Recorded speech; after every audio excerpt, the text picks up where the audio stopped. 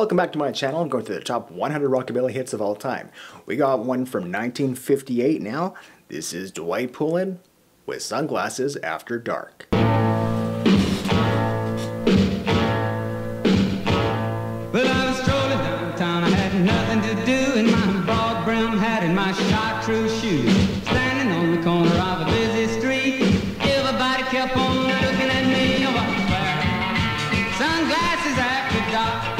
Oh yeah, well, you really look sharp wearing sunglasses after dark. Well, I went out last Friday night, I got myself in a big street fight. Everybody's getting whooped, including me, cause there wasn't there one of us that could see me was wearing sunglasses after dark. Oh yes, well, you really look sharp wearing sunglasses after dark.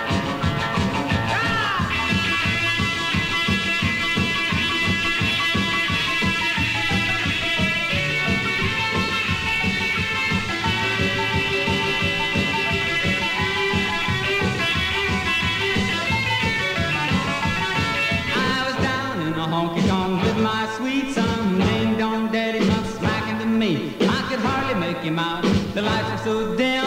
Then I seen what was wrong with him. He was wearing sunglasses after dark. Oh yes, well, you really look sharp wearing sunglasses after dark.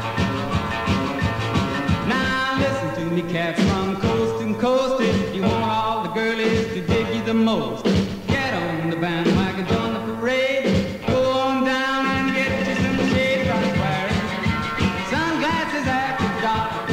Oh yes, well, you really look sharp wearing sunglasses after dark.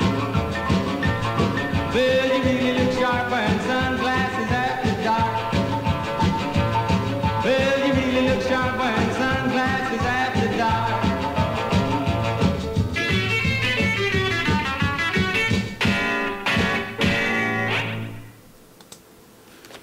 Cool, I like how they ended that. Yeah, the song to me kind of had a bit of a badass feel, and I'm thinking about what he's saying with the sunglasses after dark.